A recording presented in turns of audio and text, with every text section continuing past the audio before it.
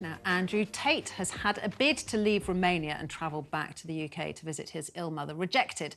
The 37-year-old, who's been banned from leaving the country while he faces rape and human trafficking charges, had requested to visit London to see her after she suffered a heart attack. But in a social media post, he said the Romanian state decided she must be alone at Christmas if she is alive. Well, joining me now is TalkTV reporter Lou Newton. Lou, Andrew Tate is a name a lot of people know, but actually I just wonder if you could help us out. Just remind us who he is. Well, he's an influencer. He was a four-time boxing world champion. And he's a controversial figure, to say the least. A lot of his tweets have been branded misogynistic. He's been branded as someone who riles up men who mainly are maybe part of the incel movement, which is...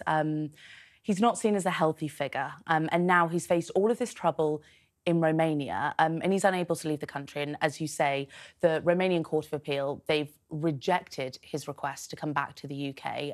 He wanted to do it over the Christmas period. In a statement they've issued, they acknowledged his mother's had a heart attack, but they just said the request was unfounded.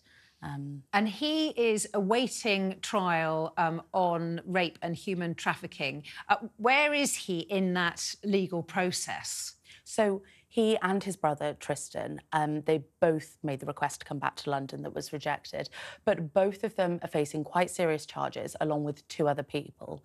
And those charges are essentially that they enticed women, 7 women, over to Romania with the promise of a romantic relationship. And that just wasn't, it's alleged that that wasn't the case, and that these women were then forced into sexual activities, pornographic acts that were then filmed, so under duress. They're the allegations. All 4 deny those.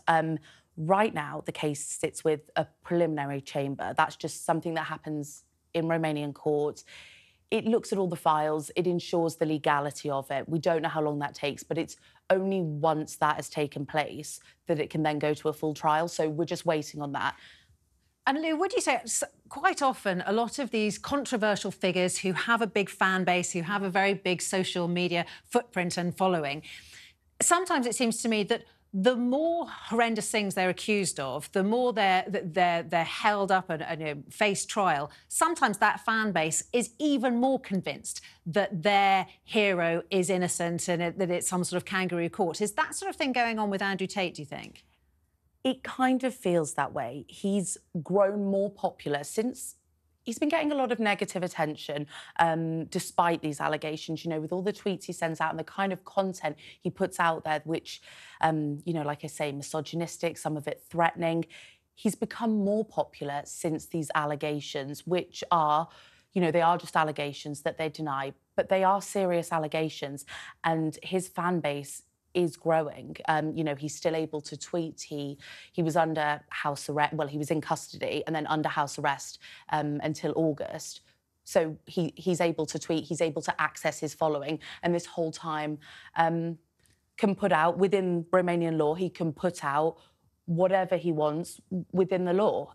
So he is able, in some ways, to put his side forward, in some ways. And as far as I'm aware, still making an awful lot of money with these weird sort of Ponzi pyramid schemes of getting people to pay him a lot of money in order for him to turn them into an entrepreneur, which is another side of his career, in inverted commas. Lou, thank you very much. We will certainly keep an eye on the Andrew Tate story.